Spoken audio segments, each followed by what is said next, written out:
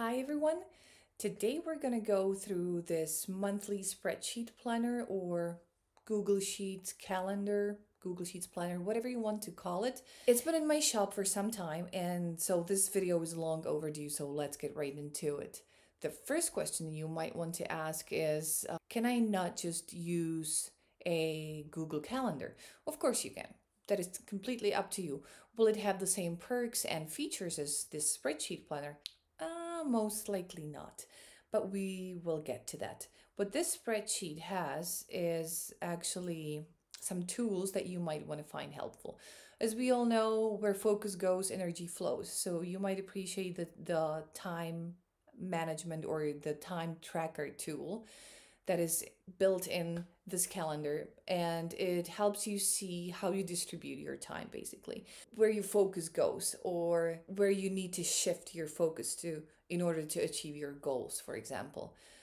It also contains a habit tracker. It also contains weekly and daily checklists and a meal planner, very basic one, but there's a meal planner, goal planning, and a task tracker. Without further ado, let's jump right into it. I will just zoom it in a little bit and we'll go to the setup page. The setup is really easy. As you can see here, as it's written here in these instructions, you set it up in these 4 cells, or these 4 areas rather. Today is October 19th, so I am going to choose, as per these instructions here, October 1st. Here it is to ensure that all the calendars in the spreadsheet and the daily planner part and everywhere will work the best, because they will work the best if you choose the first day of the month. You can choose the current date if you want, but they will work and display the best if you choose the first day of the month you start. You can start any month, it is completely up to you. The calendar, the spreadsheet will update itself. I would like my week to start with Sunday, so I'll choose Sunday here, and this is the hour you want your daily schedule or your daily planner to start at. 5:30 a.m. is a little too early for me, so I'm going to choose, let's say 7:30 a.m. works better for me. And these are activity categories that you can edit, of course, that you will use on the daily planner part. In a digital planner, you would most likely use stickers. So think of these as stickers or tags that will actually help you categorize your activity. And then for the task or the time management part, the time tracker part, you will see in what categories or what areas your focus goes the most, basically, where you spend the most time. So here you simply just delete whatever is in there and you retype your own category. I'm not going to do that because I'm happy with it as it is. The other parts of the spreadsheet, we'll get to them later.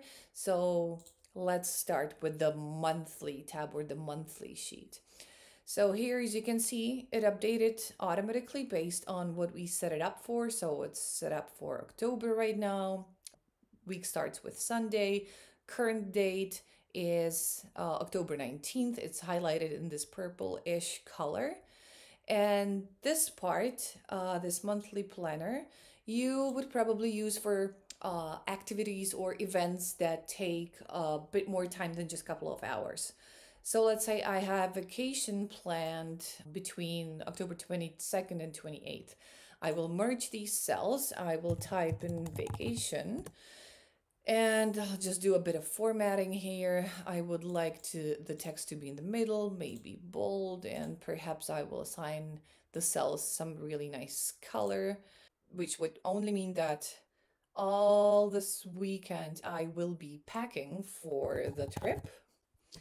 And again, some nice formatting so it looks nice and clean.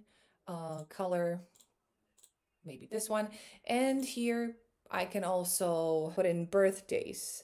Let's say it's my mom's birthday. Here, top priorities. Can I think of one? It's October, so I'll probably need to change tires on my car.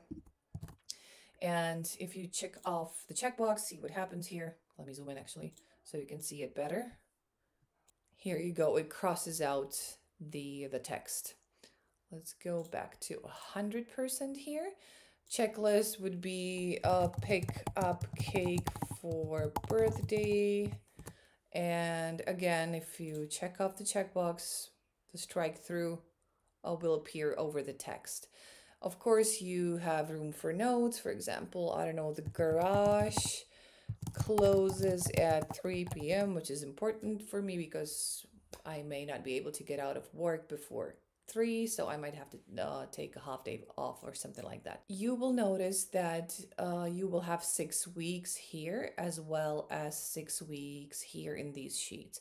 It is because some months, depending on when they start or what day the first day falls on, they might stretch out to up to 6 weeks. If the first day of the month is on Saturday and the month has 31 days, it may go up to 6 weeks, basically stretch out to 6 weeks.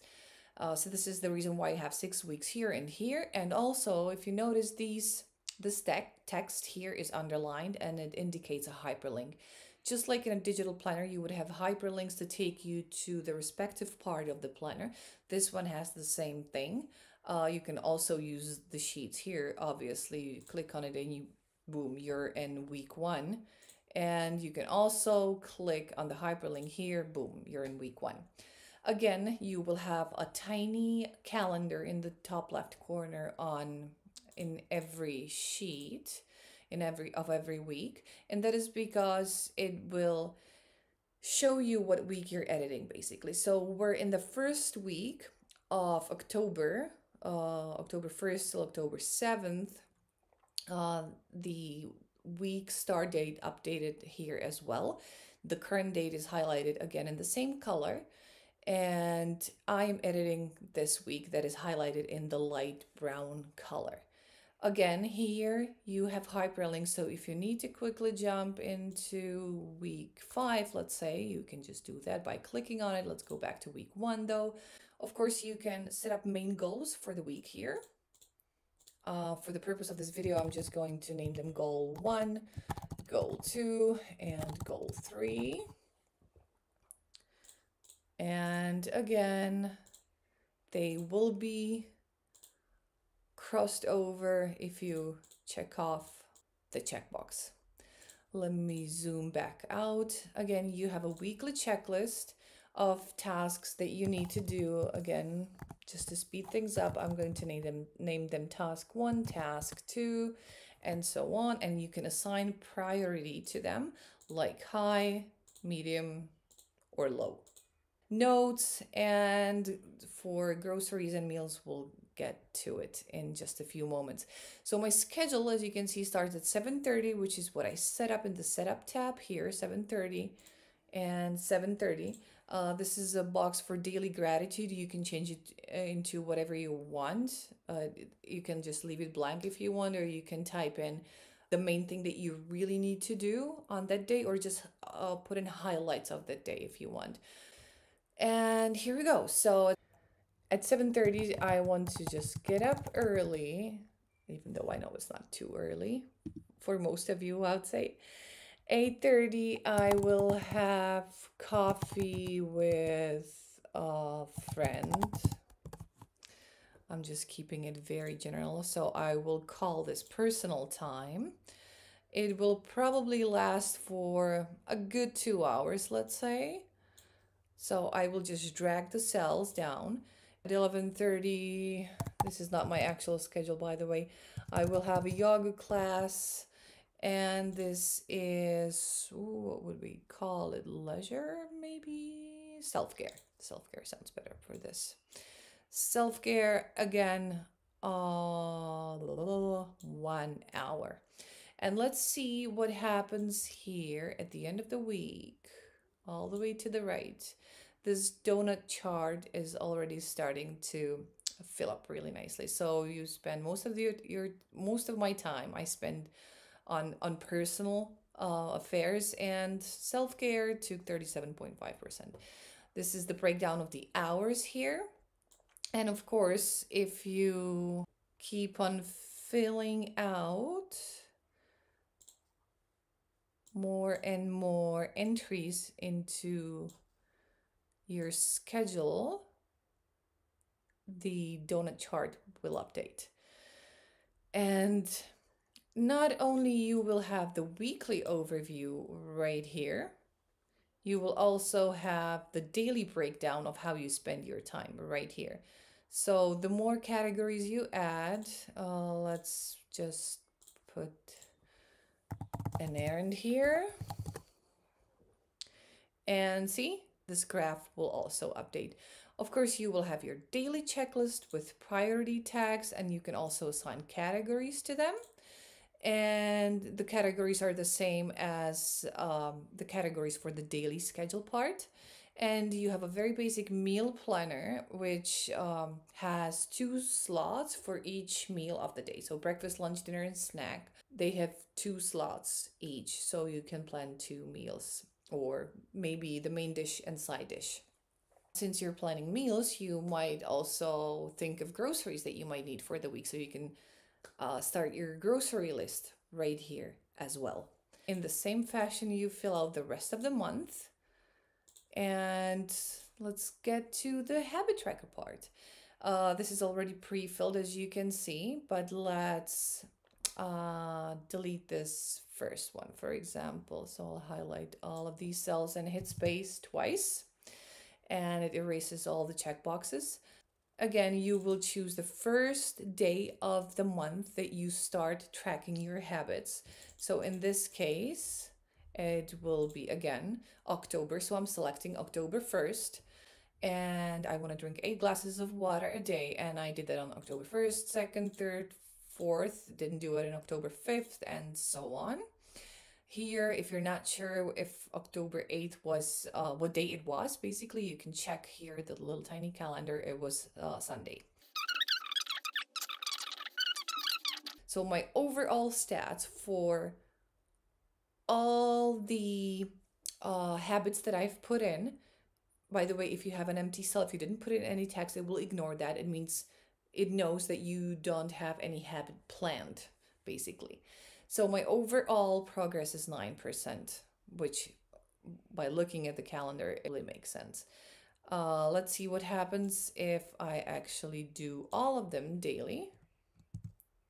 Whoa, 100%. And if I start taking out some, you see how all the graphs adjust and recalculate.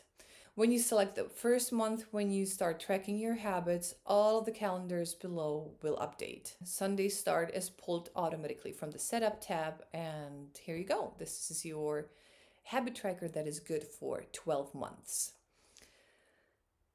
You might be thinking, okay, I might have events that will happen farther in the future. I'm going to attend this event in November and I need to take a note of that. You can do so in this pre-plan sheet. Here you choose the date, the first day of the date, or you can choose any date if you want. If you want the pre-plan period to start in December, you can choose December. Or you can simply, there's a function here, you can delete the function and just type in the day you want. But as it's set up now by default, when you choose the first date here, let's say I'll change this to December, everything will update automatically. You will have up to 4 weeks to pre-plan. Once you have cleared your calendar for the new month, you can then take this, Control or Command C and Control or Command V, and paste them into your daily schedule. As you can see, I'm not able to do it because it's still October. I would have to clear the entire schedule or the entire calendar, and I will show you how to do it right now. You can, of course, go into your daily schedule as well as your monthly planner and just highlight the cells and hit delete, and it will reset everything. Or you can go to this setup page and click on this clear planner button. When you purchase the template, it's not pre-coded because you need to allow third-party apps to do so, and I didn't want to sell it with you having to allow third-party apps if you don't want to do that. you have more info about that written here so you can read through it. You can always go through the calendar and just hit delete on the cells that you want to delete. Or if you do not mind allowing third-party apps, I have written a script. If you click on the planner and I have assigned the script to it, you have to contact me if you want the script to be assigned. This little pop-up window will pop up and say this will clear all data in the planner. Are you sure you want to continue? And I want to continue. And within a few seconds, it took like 2 seconds, it finished the script already. It cleared everything here, unchecked all checkboxes, delete all entries here, even here. The only thing it cannot do is to go to default format for the cells. So what you can do is just highlight the cells that you like the format to be transferred to other cells, and you just drag them up. Same here. This is the format that I would like to see everywhere here. So I just drag it up. Boom, it's all clear. Let's go to the daily part. Daily part is cleared. No entries here, no entries here. Ooh, did I forget something? I hope not. Oh, of course I did forget something. I also have an annual version of this. So you don't have to pre-plan and delete the month every single time a new month begins. I will link both down below underneath the video. So just scroll down if you want to see the annual version, which has all it is the same design, except it has all 12 months and everything else is pretty much the same. You can start anytime, any month, and it will update itself and add up to those 12 months. If you like to keep things simple, or if you're just starting out with spreadsheet templates, I would recommend you probably opt for this monthly version so you get accustomed to how spreadsheets work and what you need to do, what cells to click in, or how to delete entries and stuff like that. And I will also do a video on the annual version. The annual version doesn't have that clear button because you can then make a new copy of the planner basically, and it will be blank. So there's no need for the button. I hope I've shed some light on how this time management calendar spreadsheet planner works. And if you have any questions, I'm always here. I'll be happy to answer them or even make a video if you want me to. And yeah, that's it. Have a great day.